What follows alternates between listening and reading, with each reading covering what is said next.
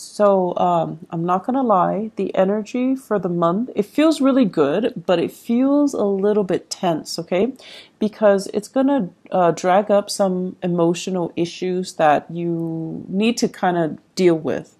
So I feel for many of you, if you've been proactive about, communicating and expressing the way that you feel and, being honest with yourself about what it is that you really want, and putting yourself in situations where no one can restrict your freedom of movement. No one can tell you, you got to stay with me or tell you what to do. Then, you're in a really good position to embrace the energy and the newness that's coming in for this month. On the other hand, if you're staying in unhealthy relationships, or you are, keeping yourself stuck because of your own doing or because of other people's restrictions on you, then that's going to be problematic.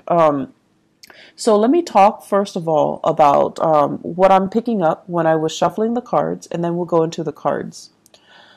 First of all, secrets. Things that you're keeping very, very hidden, okay? This is kind of like, denial, like not wanting to deal with a situation, sweeping things under the rug.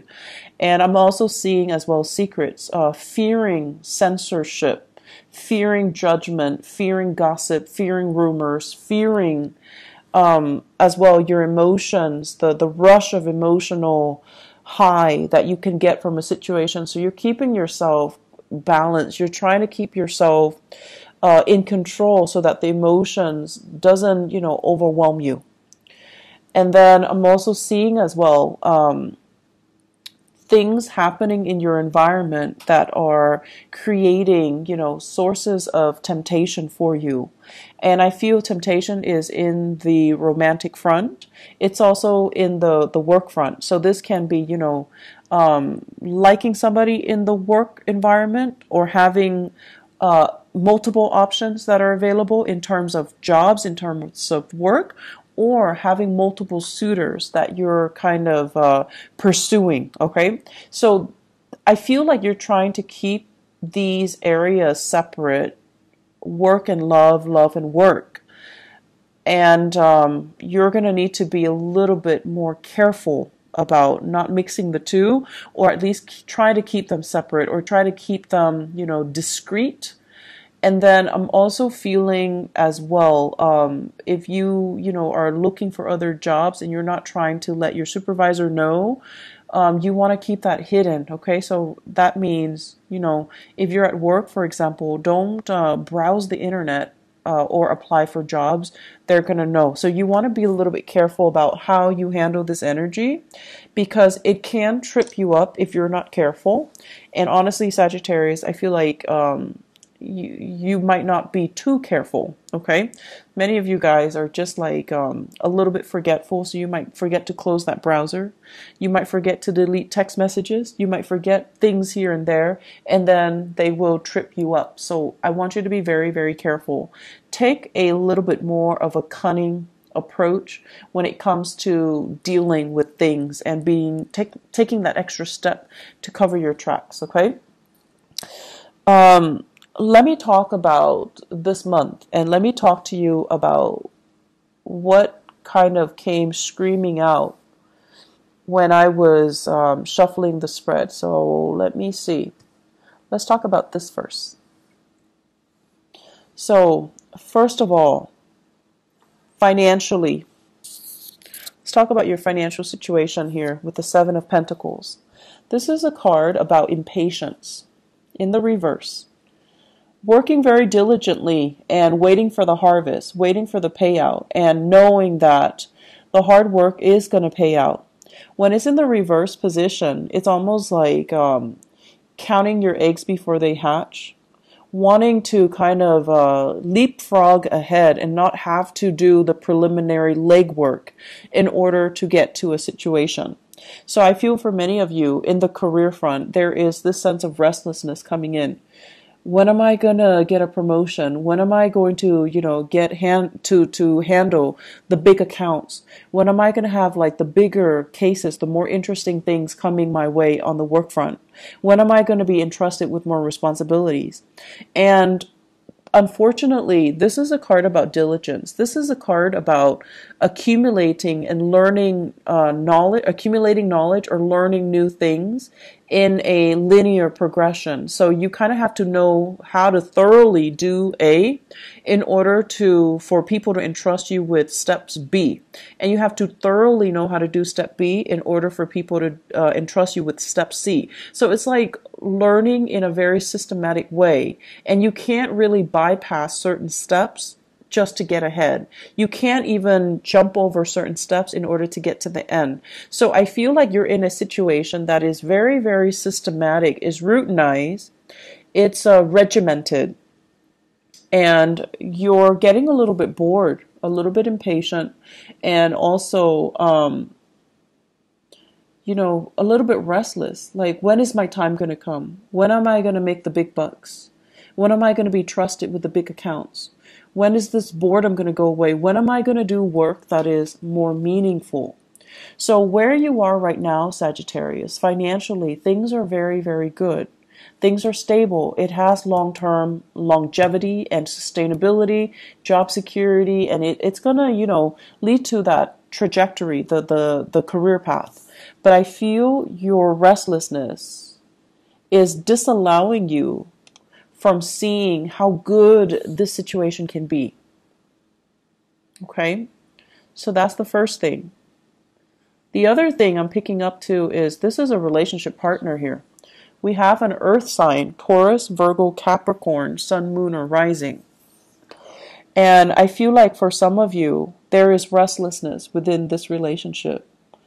And it has nothing to do with the way this person feels about you, because the feelings are there. It has everything to do with your own sense of boredom about this relationship. Is it the best? Is it the best optimal outcome? Can I find another person out there in the world that can give me what this person is giving me? Is this the ultimate person that's meant for me? Or is there more to life? Am I happy with my life right now, or am I projecting the dissatisfaction onto my partner? So I feel that element here about some things that you need to sort out internally for yourself. Your work, your career, your job satisfaction, your hobbies, your life, your social life, and whether or not these things are bringing you that sense of personal fulfillment. Because if it's not, then you might, turn to your partner to fulfill you in ways that might not be appropriate. Okay? And then on top of that, we have here an earth sign. And for some of you, this is somebody that you're dealing with, a partner who is a little bit kind of impatient as well. And funnily enough, earth signs are not like, impatient people. But I feel like there's somebody in your life that you don't get. You don't understand them, or you have had many, many run-ins with them, and you don't really understand the way they think, the way they operate. And they're very, very slow to react. So you're just like, what are you waiting on? Like, why are you waiting so long? What do you want? Like, what are you waiting on? Don't you see what I'm seeing? So I feel like those are the conversations or the thoughts that go through your head when you're dealing with this person. And you're dealing with someone who is, who stands by and observes. And they don't really take any concrete action. And as a fire sign, you're very end result oriented, and you're kind of frustrated when you're dealing with this person who is not really, who's not very proactive, okay? But then I also feel as well, on the flip side of that, you have somebody who is very dependable. And the words that I'm hearing is they are a permanent fixture in the landscape. So that means they're there when you need them, okay? And I feel like just don't take it for granted. They're there when you need them. So like they're always there. And when push comes to shove, they are there. And so when something is so, constant in our lives, we tend to take it for granted. And then when something is like always in the background, or it's like a part of the landscape, we take it for granted as well. We think, oh, it's always going to be there.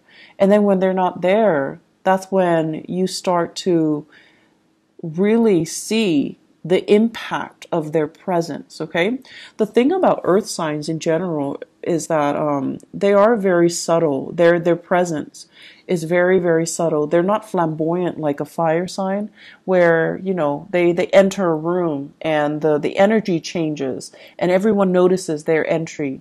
They're not like noticeable like an air sign, where they communicate, they talk, and they're like a wellspring of ideas. Earth signs are very, very subtle, and they take care of things usually behind the scenes. They make sure things run well, operations wise, logistics wise. And then when they're not there, kind of like with Mercury retrograde, when Mercury is not there, things go awry. And then when this person is not there, things go awry behind the scenes. Things that you take for granted will run smoothly. They go awry, and that's when you start to miss this person's presence. So their subtlety is what makes them so indispensable. And it can be very difficult to pinpoint, or to tell yourself how much you really need this person until you feel the lack of their presence. So I feel that's what's happening here. It's the lack of their presence that will make you so appreciative of all that they have to offer. So that's the first thing. The other thing I want to talk about is this trio. We have a soulmate connection here, and we do have temptation. Two people on either side of you. So I feel Sagittarius, and I don't sense this a lot for you guys, but I feel like this is a very, very, it's a good month, but it tends to be a little bit more emotional than you'd like, okay? So let me talk about this first of all.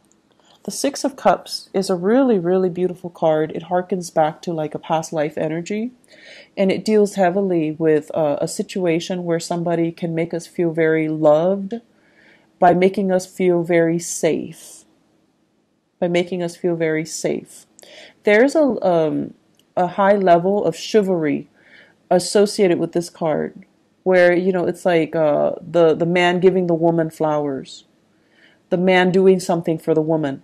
And I know that based on gender stereotypes, this is not always a positive thing, but the way that the card is depicting, it's basically somebody, and it doesn't matter what gender you are, making you feel really, really safe and secure, mainly because they take care of your emotional needs, okay? And this is basically feeling that connection, that's really strong soul connection with somebody. You might not even be attracted to them. You might not even, be sexually attracted to them. But there's something there that warrants looking further into, and there's something there that makes you feel very at ease, very at home, very safe with the other person. And so you're feeling this with a specific person in your life. For many of you, you're caught between two partners. And I have here an earth sign, Taurus, Virgo, Capricorn. And then I have another person, could be an Aries person, a fire sign, or another fire sign. So Aries, Leo, or another Sagittarius. But what I'm feeling is you're like caught between two people. The other sign might be somebody who's older than you and who is in an authority figure, in a position of power, such as a boss, a supervisor, somebody that you look up to, somebody that you really, really, really admire. And this is the energy of somebody who solves problems. They make the difficult decisions so that the people around them don't have to. And a lot of the times they make difficult decisions. Even though it's difficult for them, it's for the well-being of everybody involved. And what that means to me is, if you're in a relationship and they're in love with you, They're going to let you go because they want you to be happy with whoever it is that you're with, right? They make the difficult decision that are difficult for them, but they're doing it so that you don't have to make the choices. And then I'm also feeling as well, Sagittarius, a lot of the times, one sure way to know, to guess, if a Sagittarius loves somebody, you have to respect the person that you love. So you can't love somebody if you don't respect them. And what I mean by that is you love people with a very strong sense of ethics. You love somebody with a very strong, moral compass. You love somebody that has a strong sense of morality. And when they represent or when they embody, that pillar of strength and stability and morality, you really, really look up to them. You might not even be attracted to them, but you trust them, you believe in them, you admire them, and you naturally, once you have those, once it's like trust, admiration, and respect, once all of those things are met, you could fall in love with a person. And so I feel like some of you are caught between two people. One is possibly an earth sign, and then we have a fire sign, or a person that is older or in a position of leadership. Could be a mentor to you as well. So I feel like you're admiring somebody and it's turning into like a love connection. And I feel like this person, I'm feeling like it's mutual. I'm feeling like the feelings are mutual. But they're also looking at you and they're like, I wonder if the Sagittarius is single. I wonder if I can make a move on them without jeopardizing the power dynamics in our relationship. And I'm also wondering if they're attached, and whether or not they're attached, I should detach myself. So I feel like we have this love triangle. What I'm also sensing as well is you might be involved with a superior here, and you don't want it to jeopardize your work, okay? So you don't want it to interfere with your career. You don't want it to jeopardize your work. And then I'm also sensing as well, the attraction is really, really strong. It's very hard to ignore. But the two of you, out of that sense of moral obligation to one another, because that's the nature of a soulmate connection. No matter what, you want the best for the other person. And the soulmate connection denotes that, maybe you have feelings for each other, but you're not really doing anything because you don't want it to affect your work. You don't want it to affect, maybe he's married or she's married. You don't want it to affect them in that way, and they likewise are not doing anything about it. They don't want it to affect you. So we have a multitude of scenarios here, but I feel love connection, love triangle, and trying to deny it, trying to avert your gaze, trying to skirt the issue, trying to avoid them, trying to not address these things. Which is fine. I mean, you're going to do what you need to do to make the right choice based on your circumstance. But you're dealing with another person who is very moral. And there's a big fantasy here. Big attraction and big fantasy. And it's really weird because the connection is really soulful, is what I'm feeling here. This is not just, feeling attracted to somebody. If it was just physical attraction, where you have to do something, you have to have them, you have to possess them, then, it's going to happen, right? But this is like a really strong, it's weird. This is fantasy. This is like, fantasizing about a person, dreaming about a person, thinking about them, and then seeing them, down the hall, or seeing them, like call you or text you. This is like almost, that telepathic connection with another person, thinking about them and then hearing from them, or thinking about them and then seeing them in person. And then I have this, which is a lot of seduction, a lot of attraction, and a situation where two people are very like-minded, but also very, very strong-minded, and also this love connection, this soulmate type of a connection, that where you really care about the other person. You don't want to hurt them. They don't want to hurt you. So I'm seeing here a lot of magnanimous energies where the two of you are trying to skirt issues. I'm so sorry for that constant alert. It's my email. So what we have here are energies that you're going to have to maneuver. Try to do the right thing. And, whatever the right thing is for you, do I go with this person that my heart really desires? Or do I stay in this safe relationship because the person is dependable and has always been there for me? But there is a sense of boredom. Am I bored? Is that why I'm looking outside of the relationship? Or should I try to re-inject some more passion and chemistry in my existing relationship to make it more dynamic? So I feel like you have some soul searching to do. I don't see you succumbing to temptation, but I feel many of you might have already gotten involved, and now you're trying to figure out, like, what do I do? Caught between a rock and a hard place. What do I do?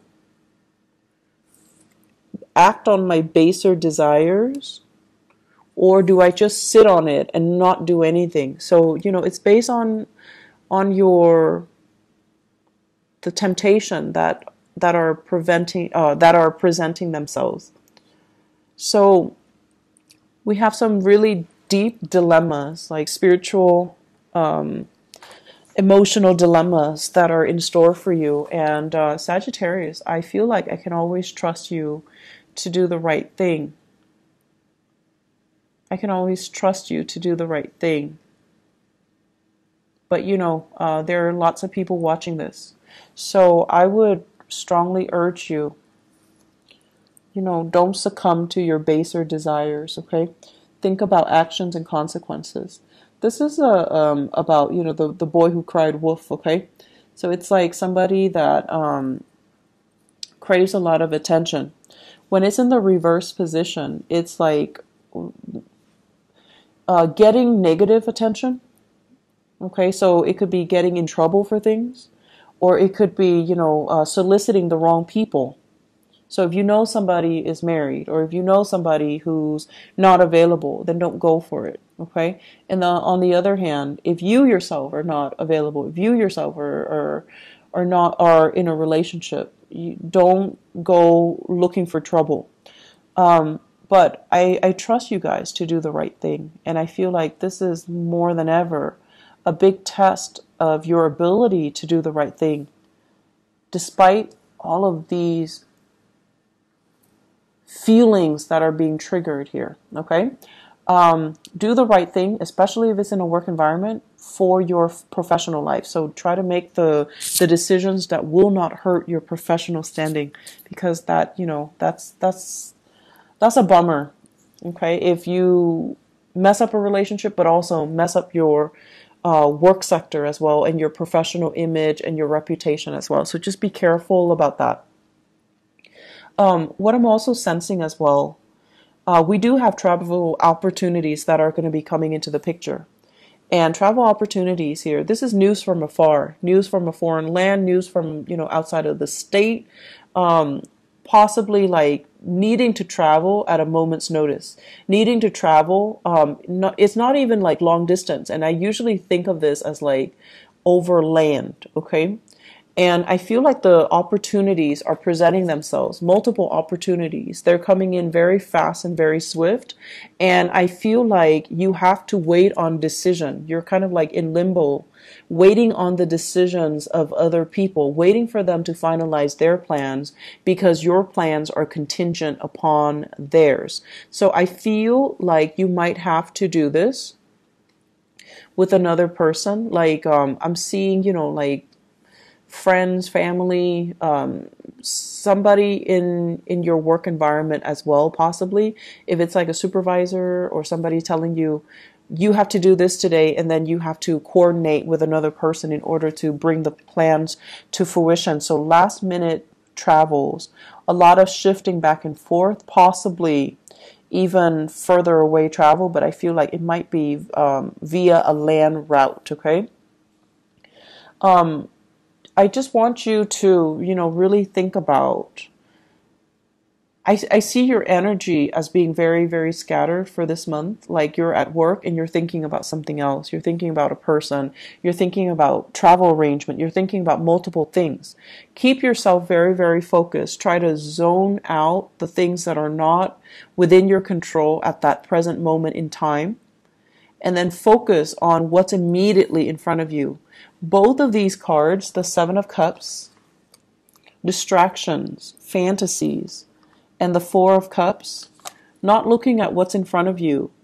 And so both of these cards are screaming out, boredom and fantasy and drifting away and zoning out and not being focused and making errors and things like that in the work front. So just be really, really careful about that, okay? I'm going to see what else you need to know. Financially, it's a good month. I mean, you can always curb your spending. You guys are never like too cautious about that. And I feel like, you're generous with other people, so generosity will come back to you. But curbing your spending and being a little bit more methodical about your spending, it's always a good idea overall.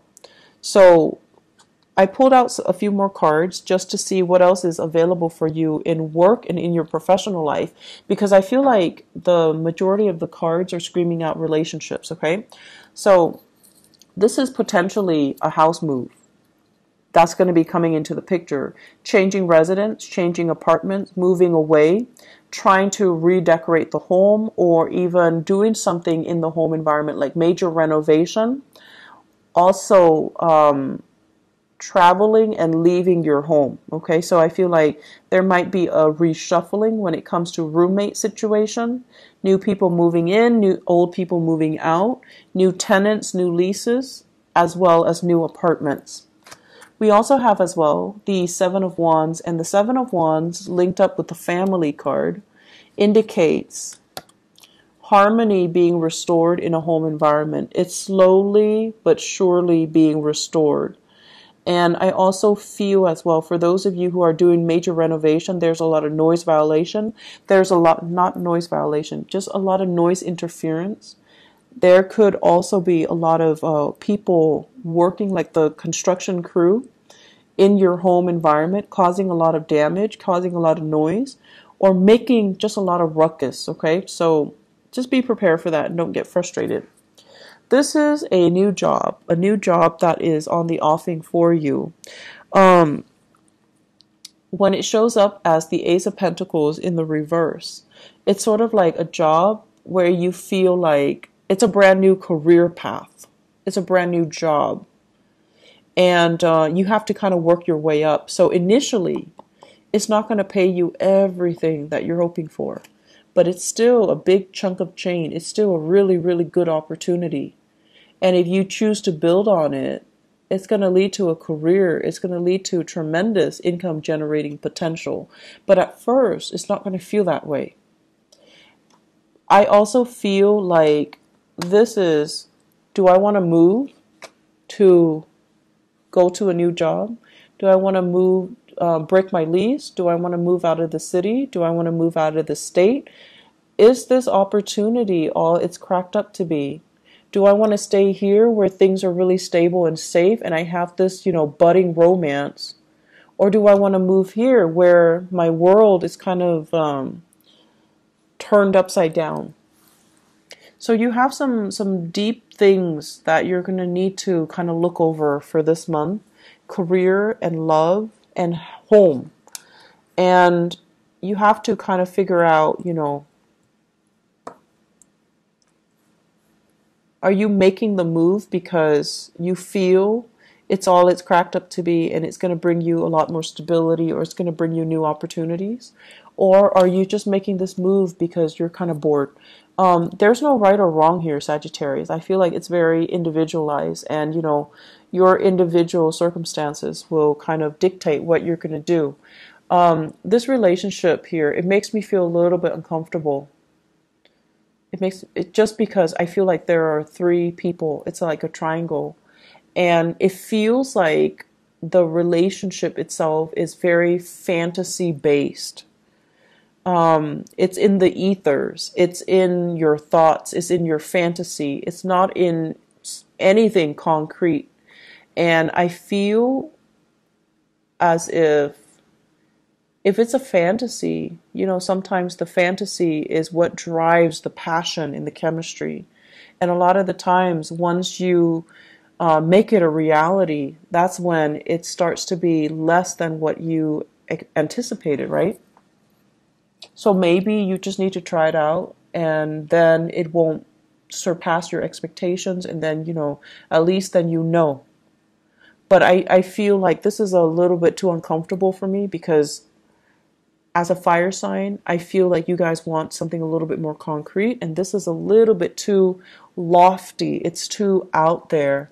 And so I would urge you to, keep it in the realm of fantasy, mainly because you have other things that you need to work on. And this is just a distraction, I feel, okay? I hope the reading has been helpful, and I hope it is meaningful, and I hope it makes sense for you guys more than anything, because I feel like it's not a typical Sagittarius type of reading. So I hope it's helpful for you guys. I hope that it's going to be helpful for you in navigating the energies for this month. Keep things close to your chest, okay? Keep things close to your chest.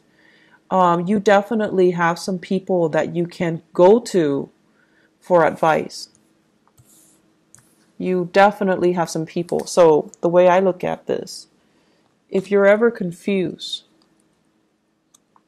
you have a person here. This is an authority figure. If you're looking for a mentor, if you're looking for, to bounce off ideas off of, or you're just like, I have this job offer, I'm not sure if I should take it, you have somebody that you can come to. And then on the flip side of that, this is a card about a male figure that has passed on, spiritual divine protection, ancestral spirits. If you're ever confused, you can consult him. And you can ask him for guidance. Ask him for a symbol. Ask him, I have two paths in front of me. Point me to the right one. Assign one symbol to one path, one symbol to the other path, and see what crosses your path. Choose a symbol that's a little bit less, that's a little bit more obscure.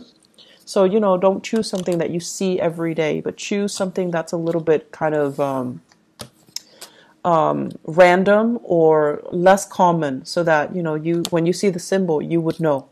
So you have some major big things coming your way, and it's really important for you to get your head out of the clouds and focus on the here and now. Okay, so Sagittarius, I think it's going to be a really beautiful month. I'm actually excited for you guys, but it seems like it seems very surreal. That's what it feels like. And it doesn't feel like a typical Sagittarian energy. So I wish you all the best, all right? Take care of yourself, and, take it easy for this month, okay? Consult other people. Consult other people. You have mentors and guides all around you, okay? In the flesh or in spirit form, but you have them around you. Consult them. Don't block them out, okay? Don't block people out for this month. Take care, Sagittarius. I'll talk to you soon. Bye-bye.